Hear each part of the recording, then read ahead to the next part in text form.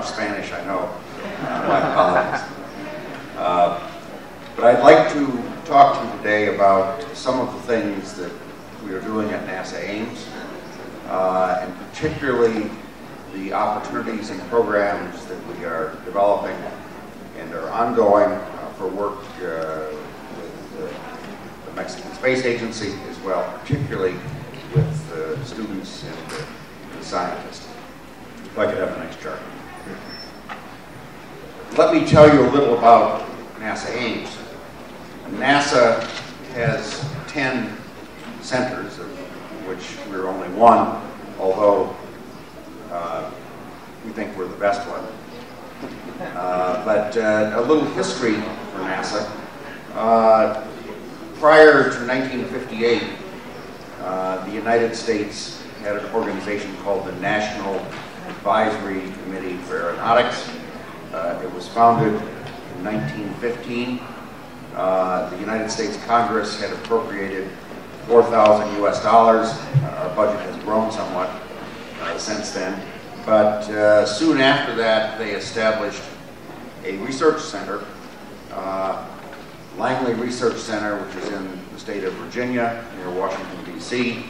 However, for the next 20 years, there were people at Langley that were radicals. They had new ideas. And so the second center was founded in 1939. That was the Ames Research Center. And we were there to help develop U.S. industry. Much of the U.S. aviation industry was on the West Coast. Shortly after that, a new center was set in the center of the United States in Cleveland, Ohio, which was the Lewis Research Center. It's now known as the Glenn Research Center, named after John Glenn. And then in the mid-40s, a Flight Research Center in Southern California, the Dryden Flight Research Center.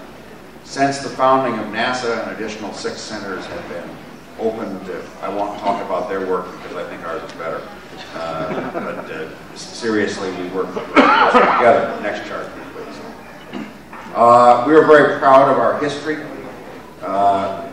Most of the pioneers in aviation, space, and technology have visited or worked with us at NASA Ames. Indeed, the site itself was chosen by Charles Lindbergh in the 1930s. Orville Wright, in 1947, actually came and spent a few weeks working with us. Most of the rest of the major players have been involved with NASA Ames, and that's why we are so anxious to have the future leaders of aerospace in both the United States and Mexico work with us. Next chart, please. Now, this is an aerial view of the Ames Research Center. We are located in the San Francisco Bay Area, close to San Jose. We're on the south part of the San Francisco Bay. The site itself was originally a military base. Since that time, we have taken over the whole area. Is noted, we have about 2,500 employees and a budget of slightly more than 900 million US. Next chart. Now, we have at Ames many of the leading facilities in the world and in the United States. We have the world's largest wind tunnel that is operated jointly by NASA and the US Air Force. We have many of the simulators that can simulate air and space operations. We have an airborne aircraft, or airborne observatory.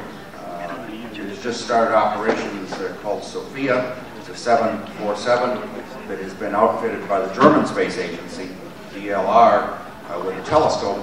And indeed, I show this because this is an example of where two countries together can do magnificent work. This is an astronomy platform. So we hope in the future to develop concepts like this involving air in space with Mexico. We are also the lead for information technology. We have one of the world's largest high-speed computers, the Pleiades, We have just worked jointly with the Google Corporation, which you might have heard of. It's a small company, but they're right next door to us, and they've been very helpful. They have more money than the U.S. government now, so they have helped us by working with us to buy the world's largest quantum computer, which is the next big step. Indeed, much of that time will be available for scientific researchers. So as we work with you, scientific researchers in Mexico will have access to the quantum computer. Next chart.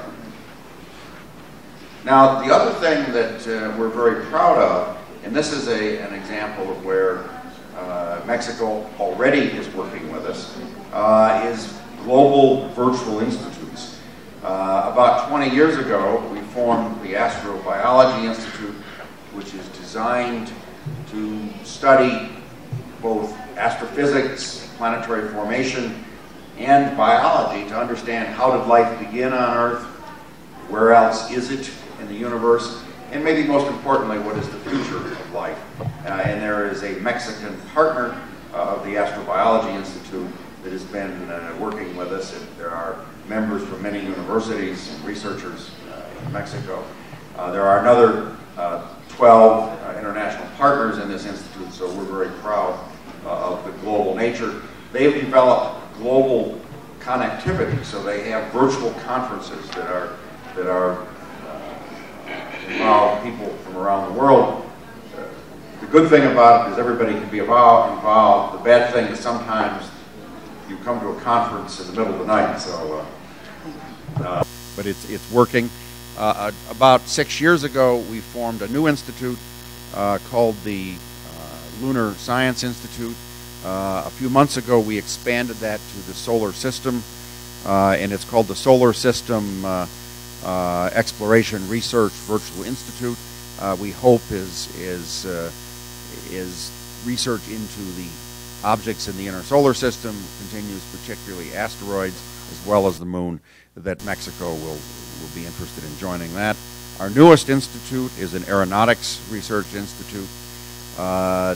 One of the very exciting opportunities for all of us, I think, in North America, is that in the next few years we are going to be transitioning from current aviation to green aviation, airplanes that may eventually be powered by electric motors, and a very exciting area. Indeed, we've worked with a number of partners, and there'll be a lot more on this, on airships. You know, things that we did in the 20s and 30s, and in the future you may travel around Mexico and the United States and Canada on airships. Very exciting area. Next chart. Now, one of the things that that we share also with the Mexican Space Agency is our interest in developing new industry. Being in the center of Silicon Valley, this is a very important mission for us. So we have a research park associated with our center, which has almost 100 partners in it. Many of these are startups that are based on NASA space and aeronautics technology. In fact, one of the collaborations that was started 20 years ago is developed into a company called Bloom Energy that developed fuel cells for power that provide clean, modular power for companies and eventually for homes. They now have over 3,000 employees and are making over $1 billion US. Very, very proud of this collaboration. We also have in our research park a number of universities, the University of California, Foothill De Anza, Carnegie Mellon University, and soon we'll have the University of Cincinnati. We also have a rather interesting new type of university called the Singularity University, which is looking at exponentially growing technologies in information technology and biological technology. Very exciting opportunity. They have about 9-week summer sessions. I would urge a number of you that are interested in these fields to apply for them. They have financial aid and so forth. Very interesting possibilities. Next chart. Now, as I mentioned today, we are actually one of the few centers in NASA that is growing. A lot of it is due to our partnerships.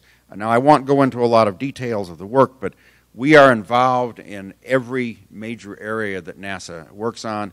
We're probably unique in that capacity. Most of the other NASA centers focus on just one area, but partly because we're in Silicon Valley, we cross many different areas, and it makes it a good opportunity for students and researchers interested in not just one area to work with us. In science, for example, we have major programs in space sciences. I'll tell you about some of those areas. We also do a lot of work in earth science, particularly in understanding the impact of climate change on the environment and hopefully eventually on local environments. We have something called the NASA Earth Exchange. I would urge you to look at their website because there is real opportunities with that. We are the lead for fundamental biology. We are finding increasingly that biology is as important as aerospace and aeronautics for our activities. We are, as we speak, building biological research tools that will be launched to the International Space Station, including the first rodent habitat.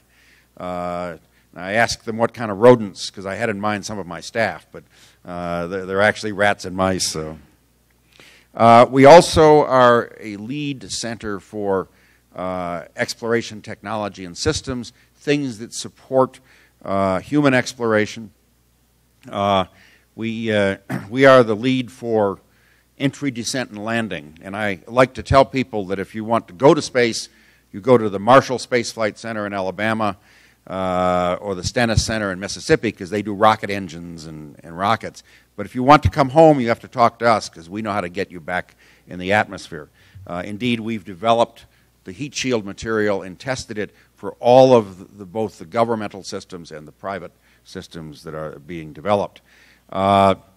As I mentioned, we have the supercomputing facility, but we also work on human factors, how to interface people with machines. It's a very exciting effort. Aeronautics and aviation. Our original mission, I mentioned green aviation, but perhaps the most important thing is we are doing the research for the next generation air traffic control system. We expect to see a tripling of air traffic globally, and we need new automated systems. In fact, that's one reason we're using the quantum computer. So again, that's an area that with a lot of potential joint collaboration. We also are the lead for aviation safety, data analysis, a very important area. Probably the most interesting thing, and the one that I am personally most excited about working with Mexico, is small satellites. Large satellites are managed generally out of the Goddard Space Flight Center in Maryland or the Jet Propulsion Laboratory in Southern California. But Ames is the lead for small satellites. In fact, in the last 2 days, we have launched 5 small satellites. We haven't communicated with them yet, so I'm hoping they're working. But these were very small. In fact, one of the interesting things, and I'll talk a little more about this, is that about 3 of them are powered by commercial smartphones. Now, this happens to be an Apple product. We haven't put Apple products up yet because Google is right next door and they give us free phones, so they are Google smartphones. But I have volunteered to work with Apple to put their phones in space. We have satellites, and I'll talk about some of these as we speak. We have a satellite in orbit around the moon. We have another one that we're working to land on the moon. But probably the most important thing, again, is our partnerships, our innovation. We are part of Silicon Valley. In fact, indeed, the fact that Ames was there was part of what led people to come and start industries in Silicon Valley. So we're very interested in entrepreneurial efforts and international collaboration, as I'll talk more about. Next chart. Now, I have a half-hour presentation on each of these, but I'll skip that. We've been around for over 70 years. In fact, next year is our 75th anniversary. We have been involved in virtually every development in aviation, including rotary wing aviation helicopters. As I mentioned, we have NASA's primary wind tunnel facilities for testing and the supercomputers to do the analysis. We developed the concept in the 1950s of blunt body reentry, that it used to be people thought that the way to get in the atmosphere was to have a very needle-nosed object. We found in the 1950s, no, you wanted a very blunt object. So virtually every reentry vehicle is based on that technology. We have a long history of small missions. The pioneer missions were started at Ames, but more recently we've gotten involved in a lot of missions that I'm very proud of. One of the really unique missions that I won't talk much about is Kepler. It's a mission that was launched about 4.5 years ago that was an Ames concept, and it was jointly managed by Ames and the Jet Propulsion Laboratory. But it is looking for planets like the Earth around other stars. Just 2 weeks ago, we had a conference where it was announced that we now believe that 1/4 of the stars in the galaxy have a planet like the Earth in the habitable zone. That is something like 10 billion planets like the Earth in our own galaxy, and there are probably 10 billion galaxies. So very exciting area. The next step is to see if any of those have life. Indeed, we're working on that. We've had a number of small satellite missions. I'll talk about some of those, and we're doing a lot with really small satellites. Next chart. Now let me talk about the small satellites. We hadn't done a lot of satellite work really since the 1990s, but when I got to Ames, we were assigned the mission to look at very small missions. So we came up with a program I'll talk about a little more called LCROSS, the Lunar Crater Observing and Sensing Satellite. A very successful mission. It actually ran into the lunar surface, so quite an interesting mission. In fact, virtually all of my lunar missions end up running into the surface at high speed. We have today the LADEE mission, the Lunar Atmosphere and Dust Environment Explorer. I'll talk a little bit more about that. We also have a solar physics mission called IRIS, the Interface Region Imaging Spectrograph. I'm very personally happy with that because I'm a co-investigator. There's all this data collected, but I'm way behind in looking at it. So, so when I cease being the director, I'll have something useful to do. We are also involved in some new missions. TESS is a mission to follow on to Kepler to actually see if we can find planets like the Earth around some of the nearby stars. Kepler looked at a more distant part of the galaxy. And then we have another mission that's going to land on the moon. And I mentioned this, and I'll talk more about it, because we are looking for international partners to work with. So that I think there's an opportunity that we would very much like to talk with the Mexican Space Agency. Next chart. We have a video here of the LCROSS mission. So this is kind of an exciting mission. It was about 4 years ago. It actually ran into the lunar surface, crashed into it to blow material up to see if we could find ice.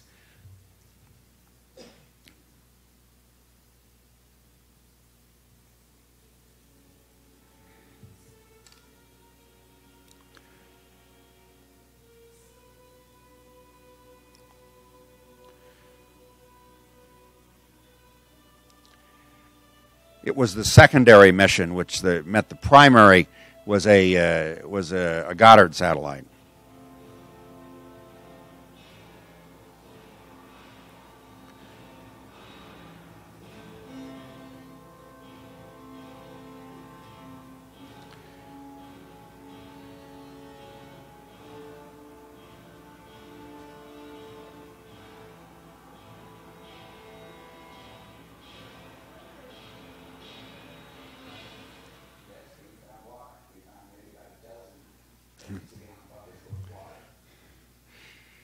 Very interesting because it proved that at the poles of the moon there is a lot of water and other material. So when eventually people established outposts on the moon, the resources are there to support it.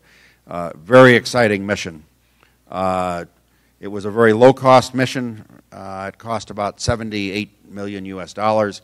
which for an interplanetary mission was very good. And it was a secondary mission, which meant that the primary mission paid for the rocket, and so we were able to ride along as a secondary. So again, very exciting mission. Now, I do have to say that it was mentioned that I was a U.S. Air Force general. I did make the mistake of saying this was the first bombing run on the moon, but I got in trouble for that. But it was a very accurate bombing run. We hit within 100 meters of our target, which is pretty good at hundreds of thousands of kilometers. But again, a very exciting mission that showed what we can do with low-cost interplanetary missions. Next chart.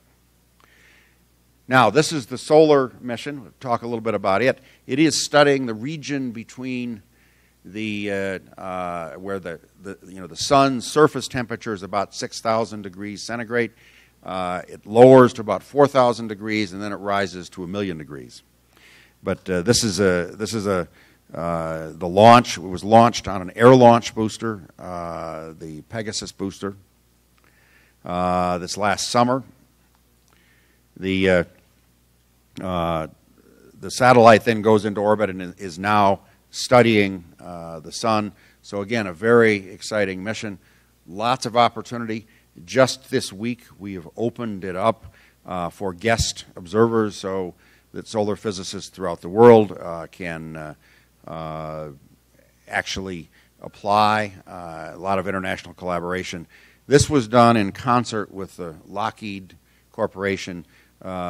Another partner we have on one side of Ames is Google, on the other side is Lockheed's space division. So it's a good place to be. And we work very closely with both of them. But I do want to emphasize, again, for the United States as for Mexico, working with industry and developing industry is really a key requirement, and it helps get our political support. This, again, is a small satellite. This was a $125 million satellite. Most of our science satellites cost hundreds of millions, if not billions, but very, very impressive instrument. It is also an international collaboration with significant cooperation with Norway and the Netherlands.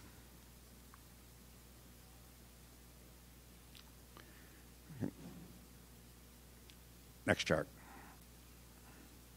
So this is, again, is a little bit of information about the mission, but a very typical mission where partnerships are the critical element. Next. Now, this is LADEE, which was launched on September the 6th. We actually put it in lunar orbit on October the 6th, was when the U.S. government was shut down. So I'm very impressed in what we can do when nobody's working. But we were able to have to get dispensation to get them to allow us to operate it.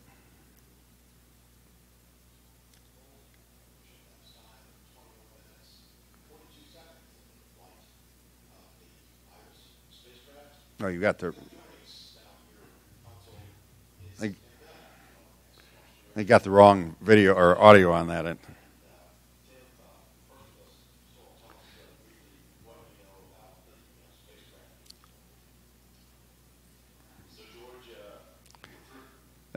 That's the YouTube video.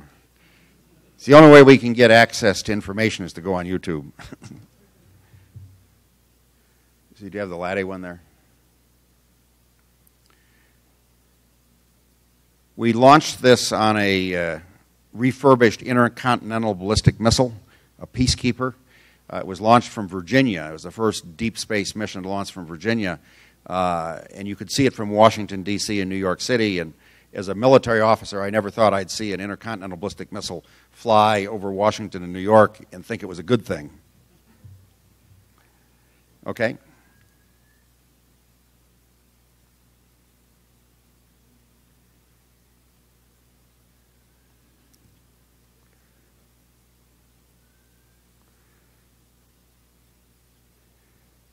Does it have any audio on it? Or what we're looking for with LADEE is the residual lunar atmosphere. We're always taught in school the moon doesn't have an atmosphere. In fact, it has a very thin one. It's called an exosphere. During the Apollo program, we discovered a couple things. One is that every time we landed an Apollo spacecraft, the density of this atmosphere doubled, and it stayed that way for months.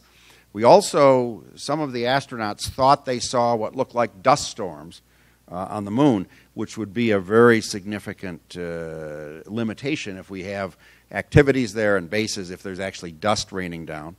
So this mission is designed to go and study that. Now, it was important to study it before somebody comes and lands again and human activity starts to ruin the environment. And it turned out this was very timely because it's in orbit now, taking data. And in about a month, the Chinese are going to land their first lunar lander. So we'll be able to study it both in its pure state and then when it's been disturbed by a spacecraft that we will know a lot of information about. So this is an example of international collaboration that wasn't intended, but is actually quite good. But again, the spacecraft is in orbit around the moon. This was also a low-cost mission. It was about, including the launch vehicle, about $200 million US. So again, very exciting, and one that demonstrated a couple things. Its key design was what's called a modular bus. Much as your desktop computer, you don't replace the whole thing. When you need a new one, you just pull on a module, whether it's more memory or more capabilities or read-write. So this was designed in modular areas. We think that the next one may end up going to Mars or could be used as a communication satellite bus, but very interesting technology development. Next chart. Now, we also do entry, descent, and landing, so I have a short video here of some of our heat shield development of next-generation heat shields.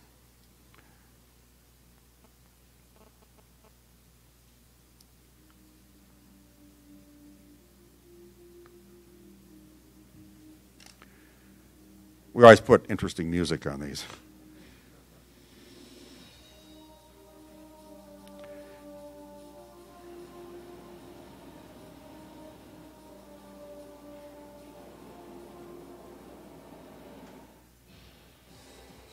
This is a test we're going to be doing in a couple years of a new kind of heat shield that can get us much more effectively into atmospheres like Jupiter or Mars or Venus, or bring things back to Earth.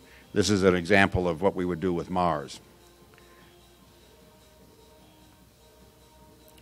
It's the next step beyond the Curiosity sort of sky crane that so we can get larger payloads onto the surface of Mars.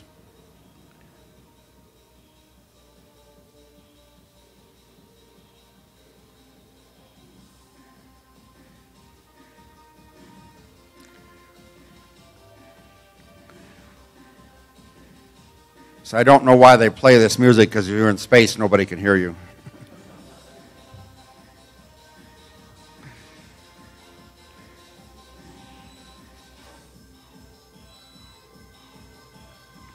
One of the interesting things we're doing is to get better heat shield material. We are actually weaving together carbon fibers. So it's really the next generation of material for heat protection.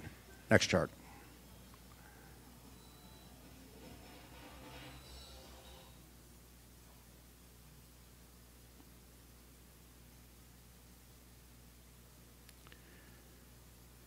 So again, it's a deployable heat shield, and one of our problems today is that the heat shield is only the size of the spacecraft. This gives you a bigger area so we can bring bigger payloads into an atmosphere. Next chart.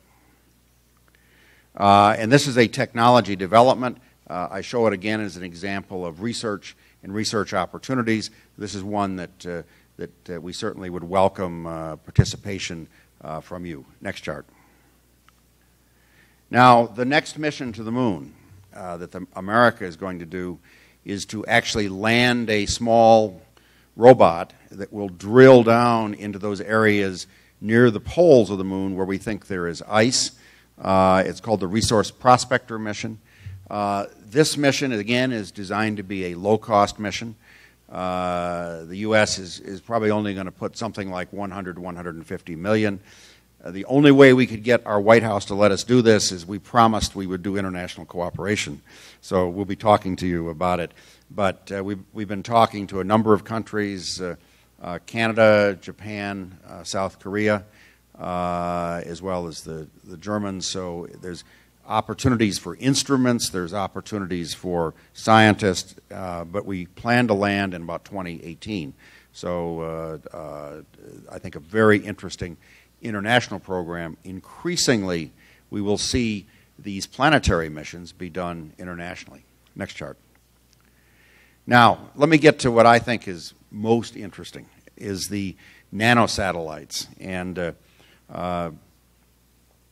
15, 20 years ago, when they were first developed, and they were actually developed mostly in England, they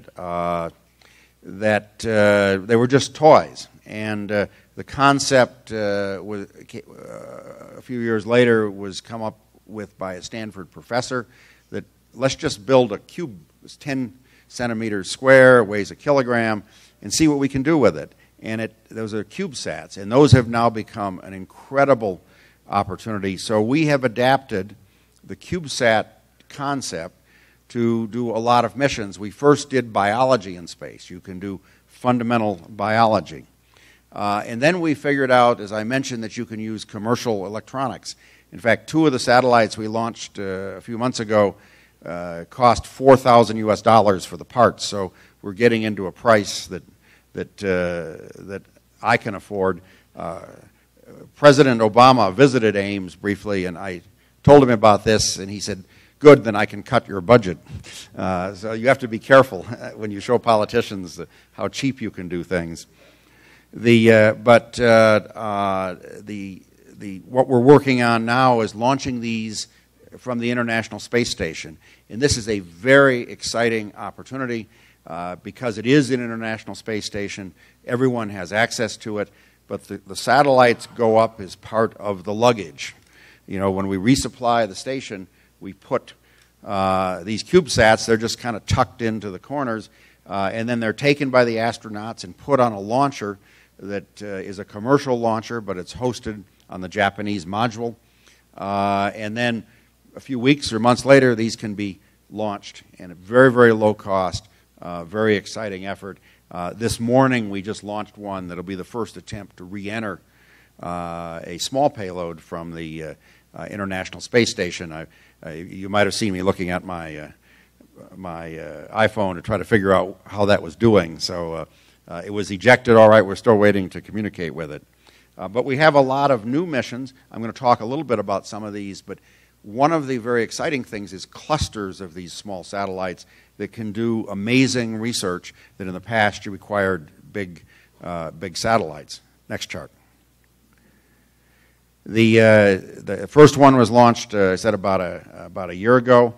It was called TechEdSat, and this was a classic collaboration. It was done with the private sector, with NanoRacks. It was done with Sweden, again, a country that's starting to do more in space, but has a lot of interest in high technology.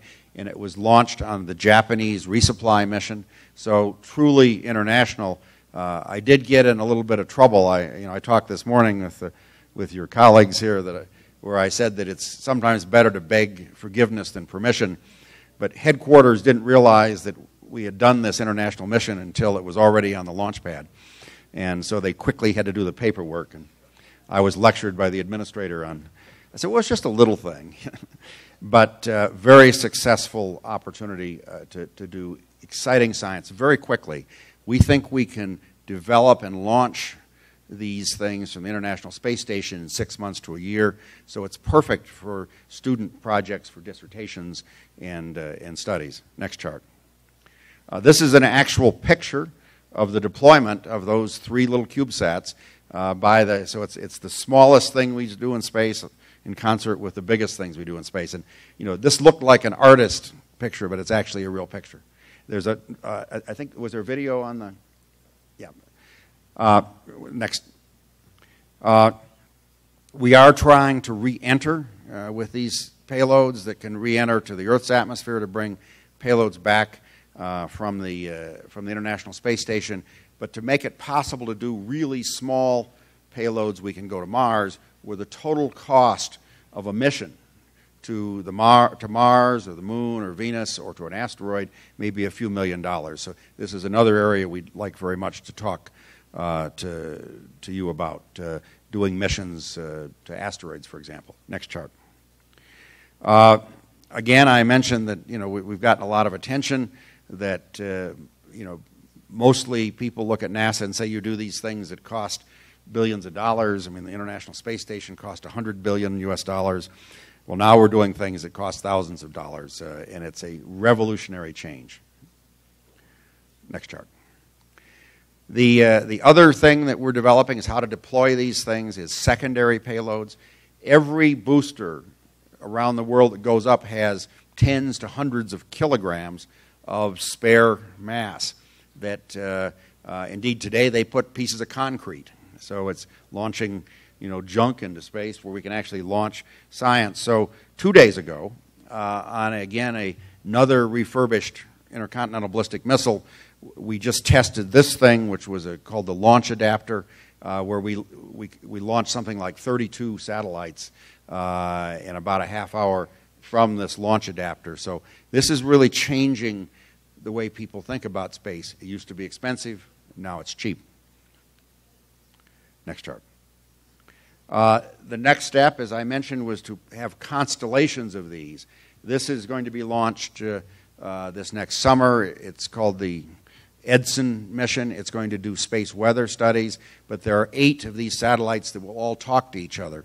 And so it's a cluster of satellites, and this is another great opportunity to eventually build networks. We're looking at these kind of concepts to do Earth science. So we have global networks all interlinked with these very small, low-cost satellites. Next chart. Now, this is a very exciting program, and this is one that I hope is some of the students that are working with us will get involved with. This was originally a U.S. Defense Department project to build little robots. And these are robots also controlled by smartphones. I think in this case they do use an iPhone. But they're on the International Space Station, and we're developing them to work with the astronauts so that the astronauts can send these things eventually outside the space station to inspect things and to construct things. One of the very exciting areas in robotics is human-robotic interface. As we said, we will go into the solar system hand and claw with robots. But these are on the space station today. There are a lot of student projects involved with them, and we invite you to participate with us as well. Next chart. Now, I really want to emphasize international partnerships. Ames has over 50 partnerships. We do more international partnerships than any other centers, and we are particularly eager to work with Mexico. The partnership between the United States and Mexico, as discussed earlier, is growing and very important to both our economies.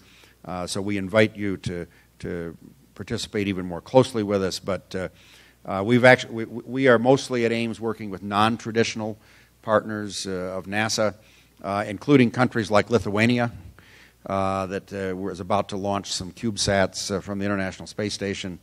A few years ago, we weren't working with South Korea. Now we are.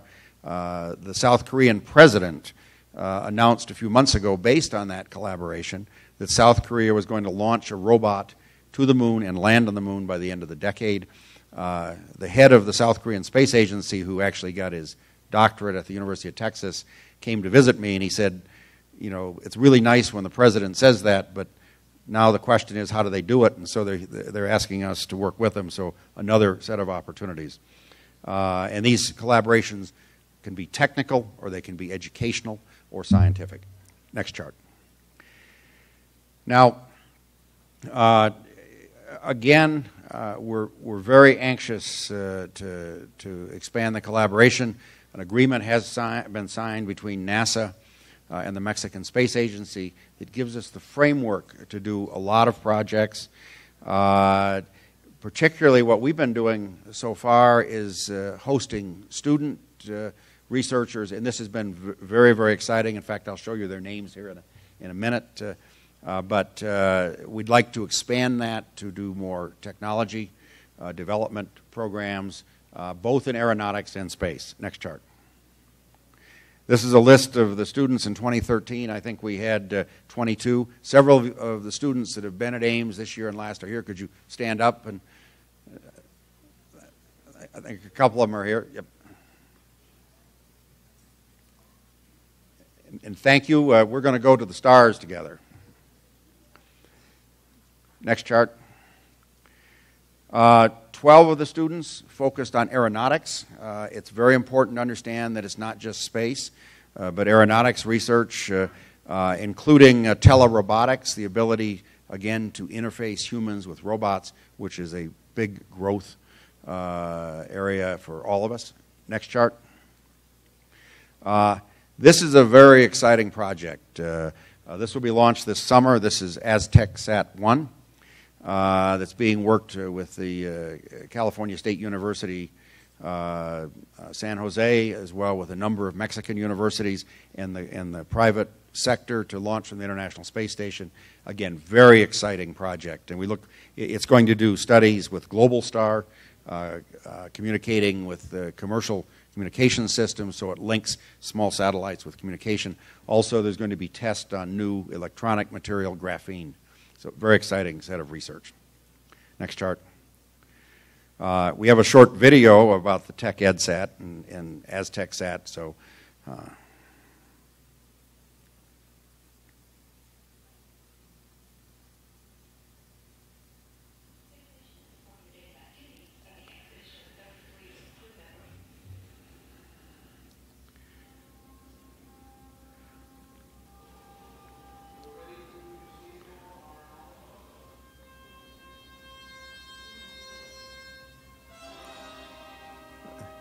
there you can see that's the actual picture of them being launched.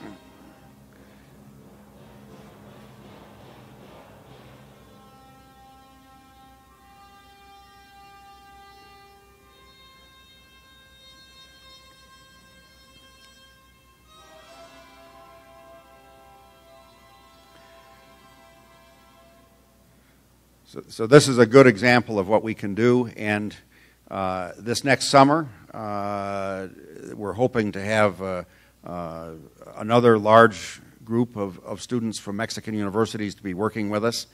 We're also working on rocket launch. You saw some of the pictures earlier where a number of the students from Mexico designed and launched a small rocket. So another opportunity to do fun things and also help develop new industry. Next chart. In fact, there's a video here of the...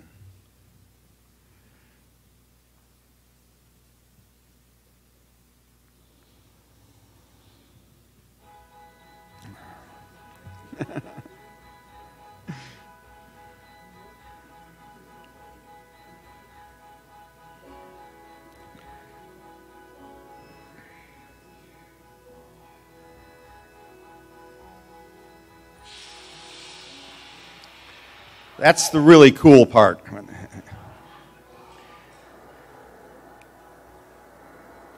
Especially when they work.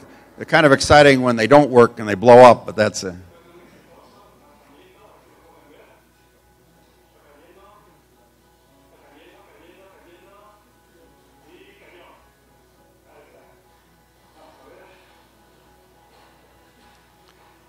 Finding the payloads before, rabbits or something do.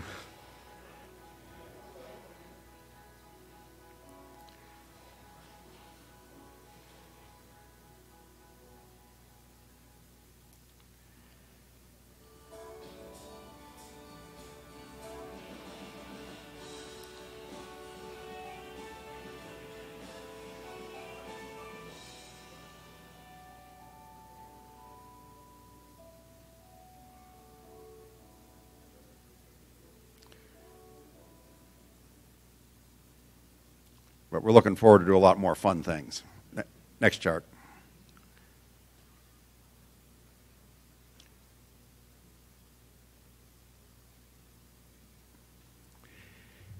Now, we really are looking forward to working with you. The process for applying is through these websites, and the Duarte Carlos at the Mexican Space Agency is the point of contact. And so we're very anxious to have more students at Ames, and from those collaborations we will be on Mars and beyond. So I'd really like to thank you for the growing partnership, and we're looking forward to a wonderful journey to the stars. Thank you.